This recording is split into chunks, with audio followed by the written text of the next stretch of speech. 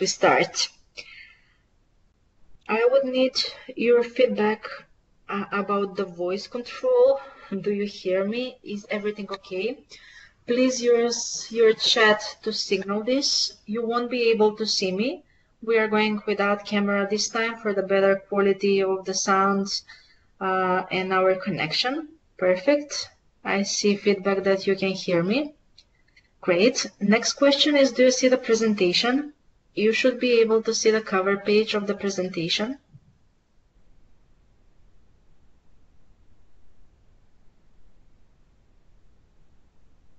Perfect. Let me start then.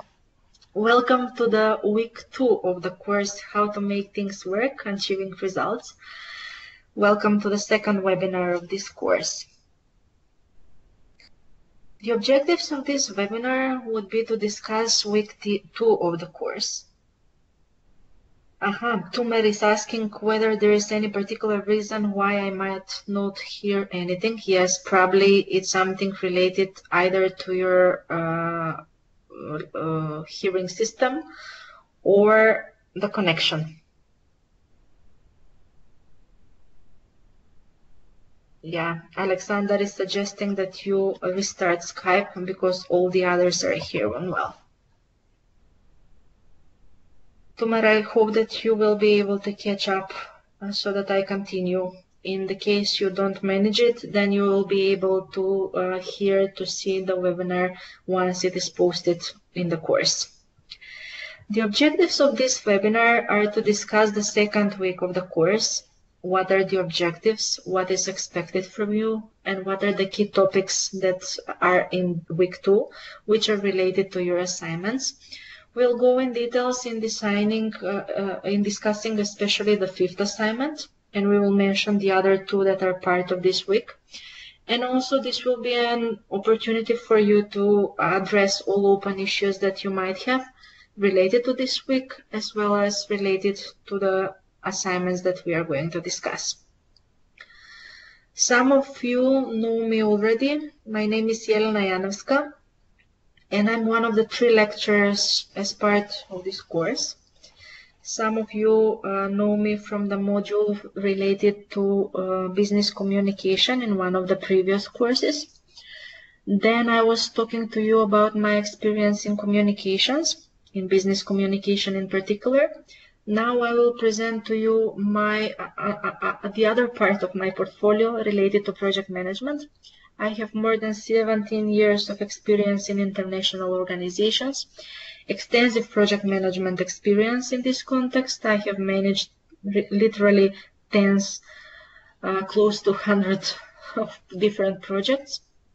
I have also been grants manager, so I have managed a portfolio of projects. I have, during my career, reviewed, assessed over 1,000 project proposals coming from different non-governmental organizations mainly.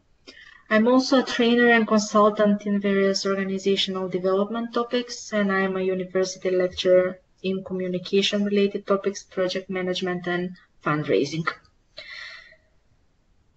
The focus of this week you already know by reading all the materials. I will just repeat the key aspects that the intention with this week is to introduce the role of the project manager, the characteristics that the project manager has to have, and the tasks and the responsibilities he or she is having, and also to start your project design. In particular, this module discusses the types of organization of project teams, the role of a project manager, how to plan a project, how to structure a project, and how to make a work breakdown structure and project timeline. We will in particular during this webinar deal with the last 3 topics mainly, although we'll mention the second one as well. First, I have a question for you to start this discussion. How do you see the role of the project manager? Have you been so far in your professional career a project manager? If yes, how did you see that role? If not, how do you think the ideal project manager should look like?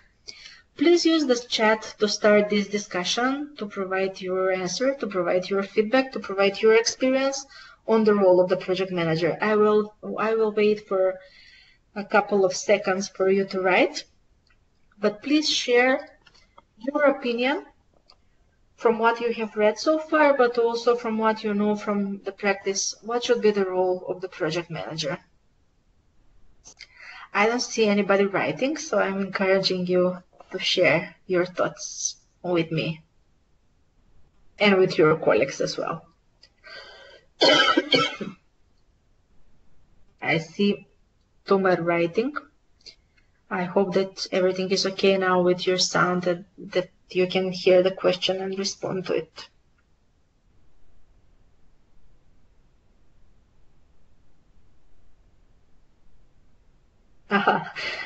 Tomer says, thank you for the tip about restarting Skype.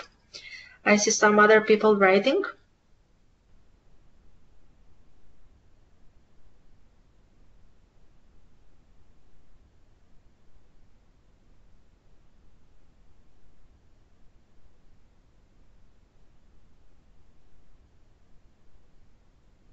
Okay, I won't provide answer to this question since you don't want to talk, you don't want to write. Here we are. During this international project we had started a couple of weeks back, I see that project manager has the role of foreseeing the whole process, make it run smooth. Yeah, very good point, Tomer. The project manager does not have to do it all, but he or she needs to have the oversight, overall coordination of the whole process, and to make sure you say make it run smooth, I would say achieve results, and I will elaborate it later on in my presentation. So basically the project manager is the one who should make sure that project activities are well managed, starting from planning, the organization, the management of the activities, the control, the coordination, so everything related from the project planning to project evaluation on one hand. And on the other hand, the role of the project manager is to also manage the environment. When we speak about the environment, we speak about the environment of the project, including the organization itself.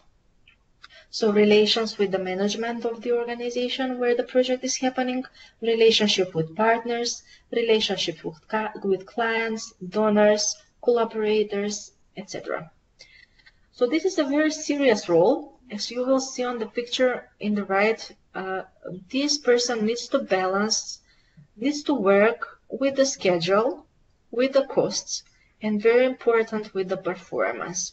So this person has to make it happen, has to make the project happen, starting from implementation of the schedule as planned, managing within the planned budget, making it cost effective, but also, and of utmost importance, is to have the performance there, to have the results, to have the deliverables that need to be delivered with the project.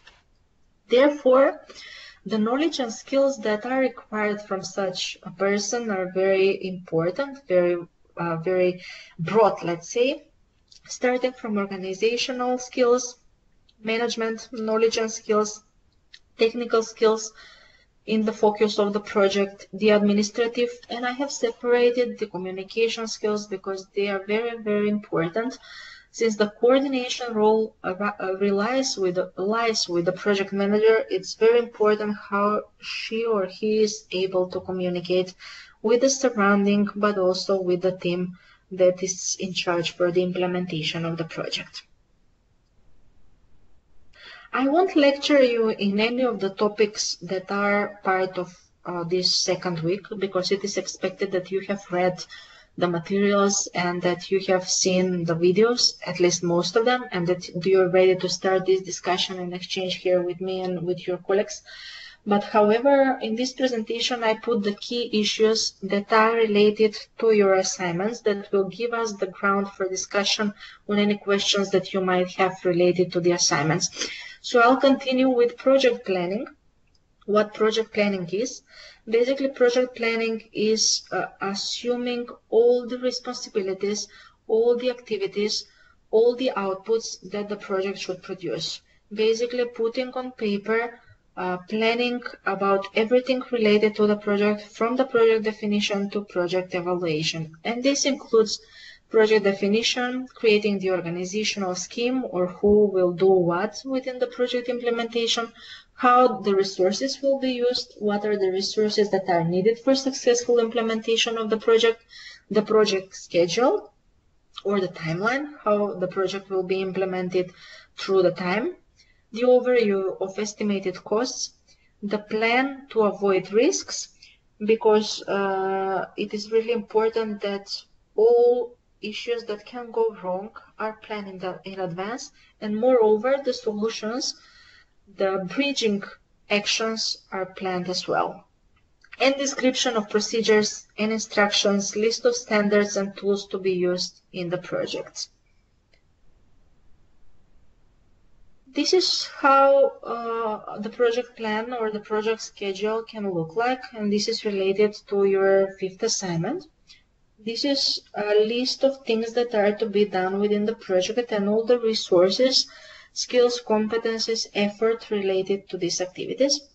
So you have the activity name, the description of the activity, the owner, that's the term that is used in your materials, and I would like to translate it into responsibility. So who is responsible for what? Who is responsible for which activity? Other resources except the human resources that are needed. What are the skills, the competence and experience that are needed? It's very important because not for every activity, not every person of the team will be able to perform in a best manner. So you might, doing this project plan or schedule, figure out that for some of the activities you have to outsource because in-house, you don't have the competencies or skills needed. Then estimated effort and duration. How much time does each activity take, and what are the key dates that are related to the implementation of these activities?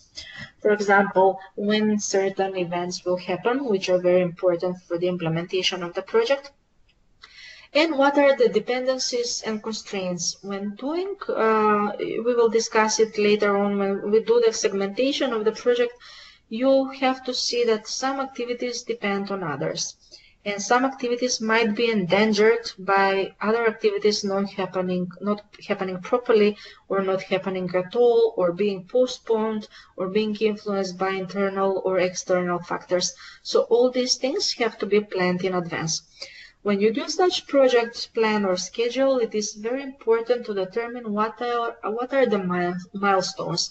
The milestones are the most important activities which are coming throughout the project implementation, which can really show you that you're going in the right direction.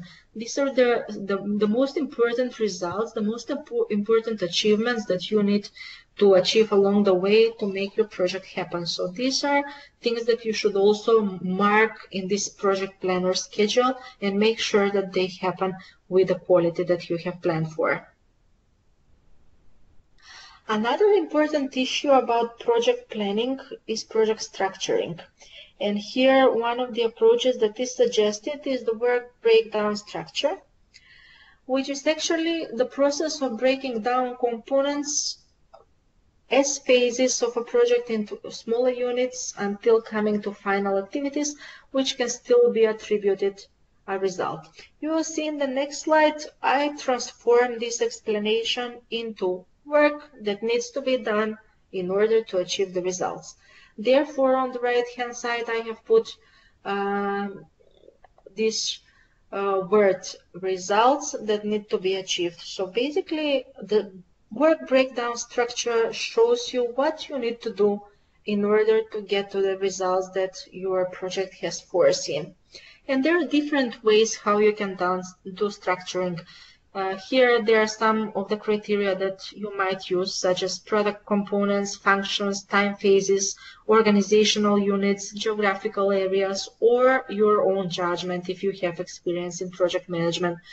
The point is here that it is very difficult to implement a whole list of 200 activities that you might foresee in your project without thinking about them, without structuring them somehow, and without trying to link them with one another. That's the point of the work breakdown structure, to see how the activities that you are going to implement to achieve the results are to be structured in a logical way in order to help you to see the relations among them and to have a smoother implementation of your project. Here I have bolded some of the criteria only because I think that these are the most common ways of structuring by using the functions of the project and using the time phases of the project. And I would suggest that when you do your project planning and your project structuring, you test both of these structuring criteria so that you structure your project based on the functions that the project is going to do, is going to have, is going to implement, and also the time phases, the time sequencing, let's say, which provides a chronological order how the activities, how the packages within your project should be implemented. Of course, here, based on the experience, on the practical experience that you have with project management, you can decide to use one of the other criteria or even introduce your own criteria how you structure your project. But it is really important that you don't only provide a list of activities, let's say a brainstorming list of activities that you have planned for the project, but organize them and structure them in a logical way. So this is an illustration only how this might look like, just to get you an idea what it is about. So once again, it is the work to be done to achieve the project objectives and create the foreseen deliverables, what the project needs to deliver and how we organize around it. So there are numerous ways how you can do it. This is only one proposal by key deliverables. For example, your project plans to have deliverable 1, 2, 3, etc. And this is one package of activities. Under the deliverable, you have the work package. If you have many activities, those activities can form a work package, or it can be a single activity, let's say activity 1.1, or even you can break down the activities into concrete tasks. Who has to do what to make this activity implemented and to make this deliverable achievable. And this goes for everything you plan to do within your project. So you can have several deliverables, you can have several work packages, under them several activities broke down into several tasks. Of course, this goes for more complicated, more complex projects, while for simple projects you will have also simple structure that reflects. The point is here to see all the activities that need to be implemented, how they are linked with one another, to make sure that you have not omitted to put some of the important activities which will then endanger the achievement of deliverables and in the end of the day the achievement of the overall objective of the project. Is this clear until now? Do you have any questions?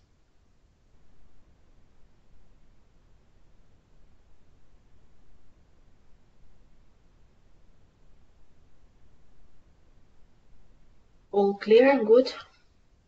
I'll go on.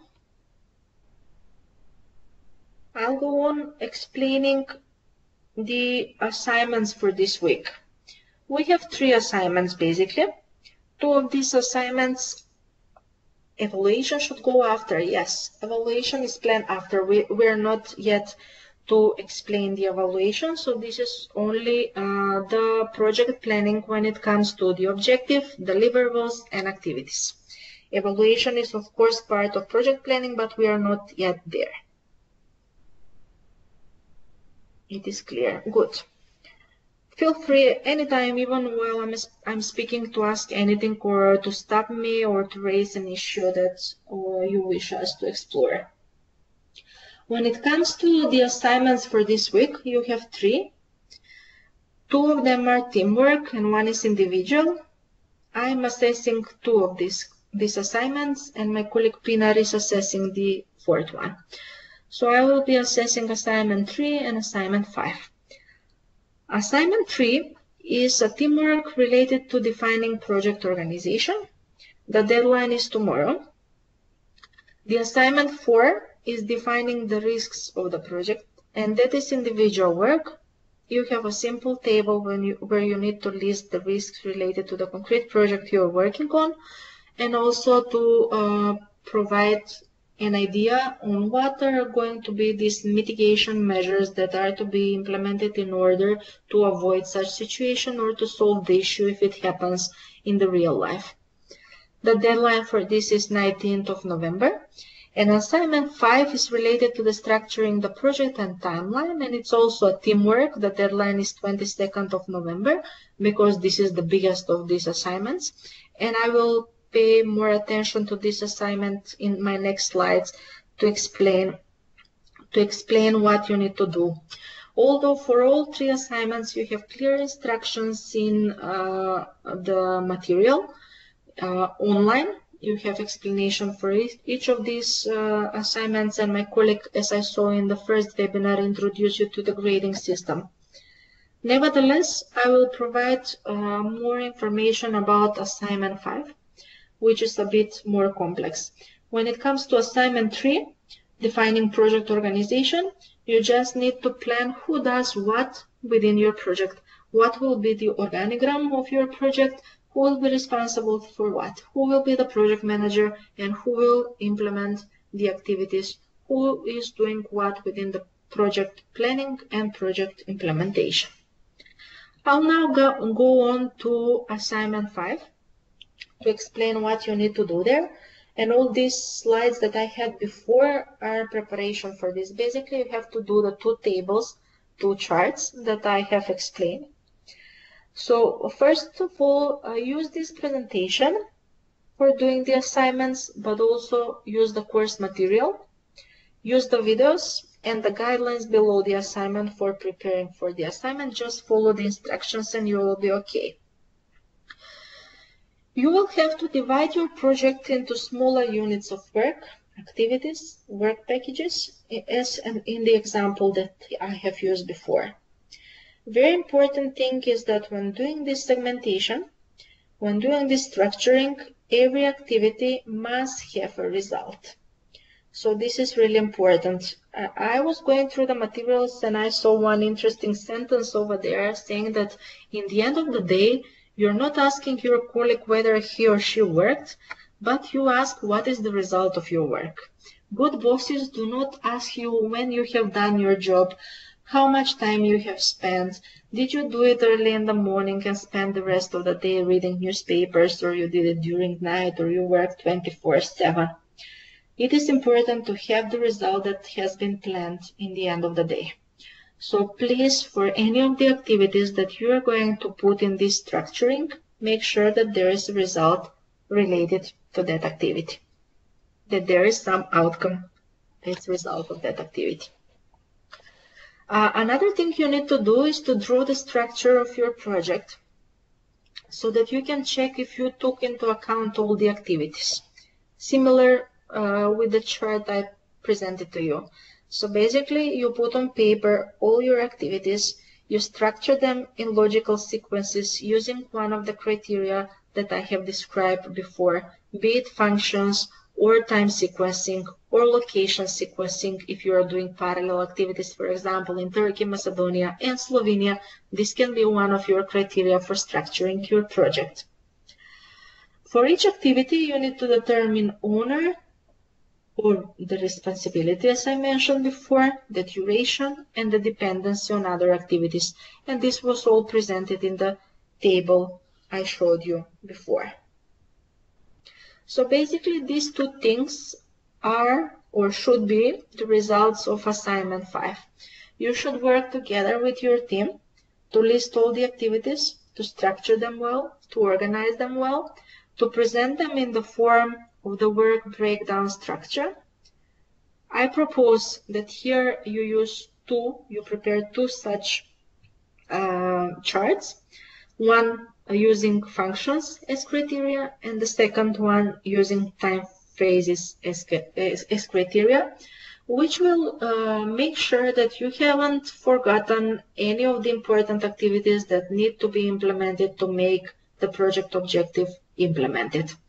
So that's the proposal. You might want to decide to go with other criteria, and that's your free choice. This is just a suggestion so that you practice this tool, but also you make sure that everything is on paper that you plan to do. The next part, the right part of the screen, is the project plan.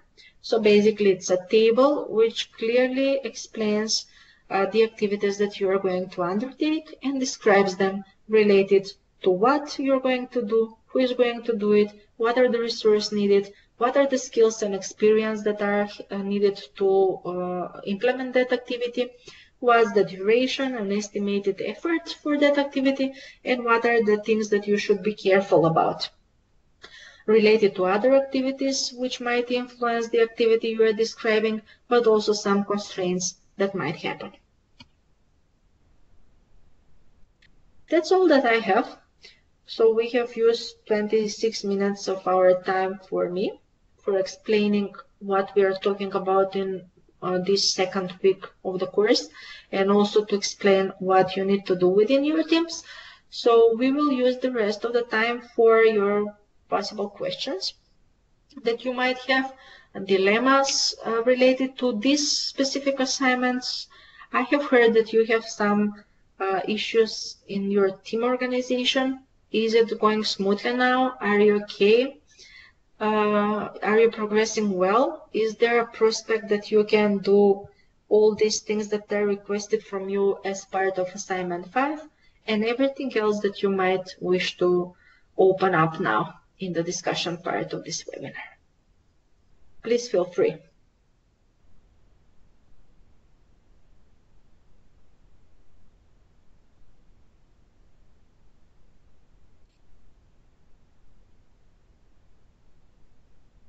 Okay, I will wait some additional 2-3 minutes. If there are no questions, if there are no topics that you want to raise, I will slowly close this down.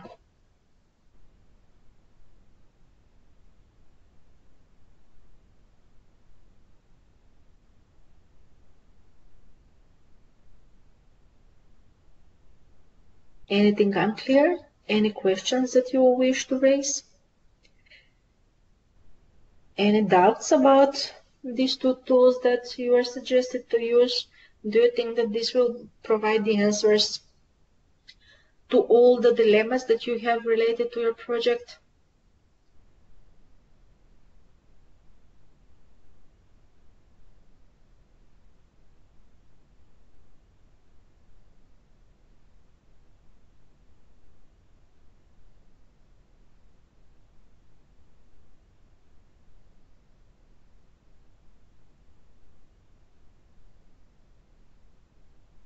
Can you work in Excel for the project plan, not to use offered links in literature? Of course.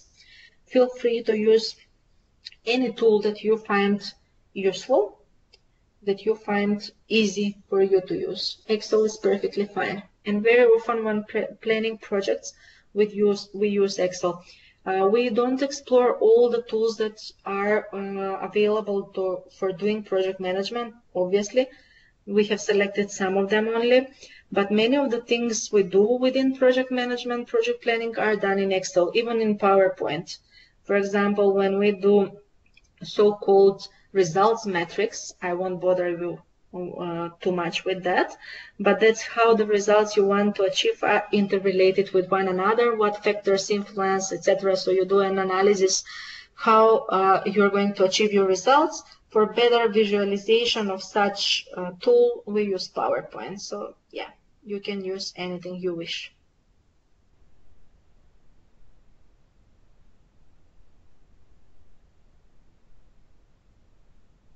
Somebody asked whether there is anyone from Team 5, and here Dimitar says that he is from Team 5. Are there any particular issues, problems with Team 5?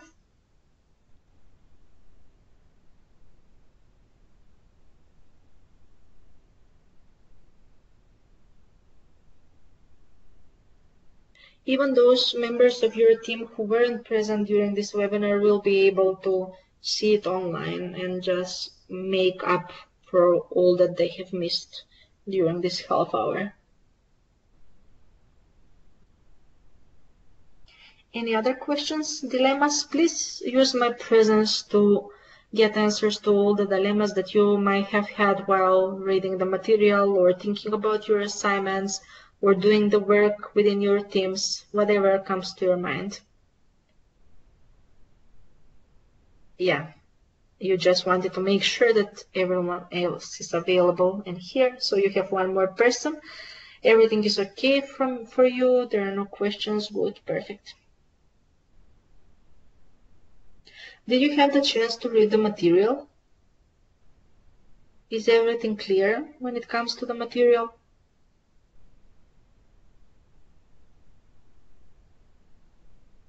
When you open the links, yes, good.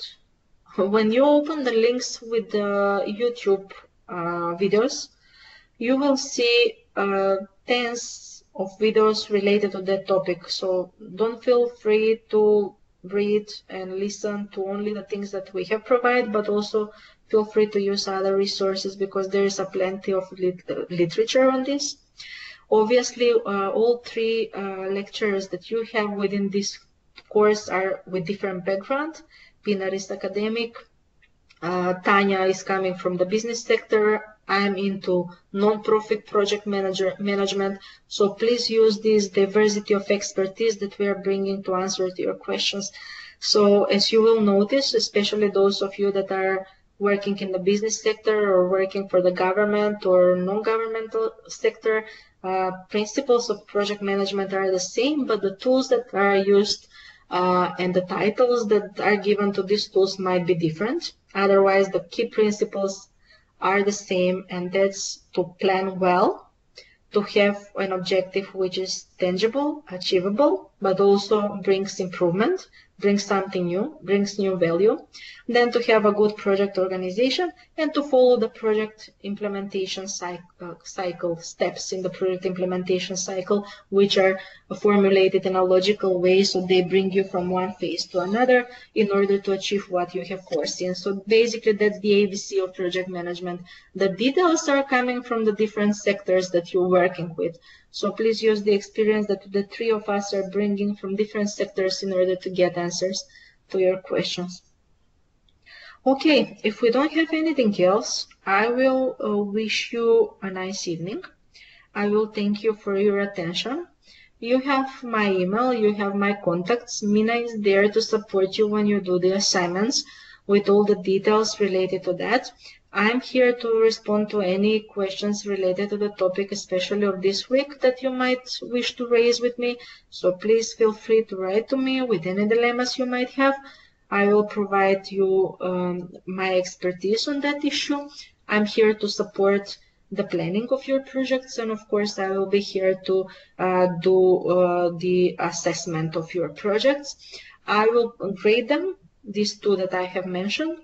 Those who know me from the previous course know that I have provided comments to each and every of you for each and every submission that you have made. So be ensured that this time I will also do that. So for any submission that is in my responsibility, this is assignment 3 and assignment 5, you will get feedback and it will be graded according to the criteria. Thank you very much. Enjoy the evening, enjoy the rest of the course, and I wish you much success in the implementation of this course, in the planning of your projects, and I hope that in the future I will hear that you have implemented also some of the great ideas that you have designed with your teams, that this is not only an exercise, but that you can bring in something new as a new added value of these mixed teams of students, of participants from different countries. Talk to you. Bye-bye.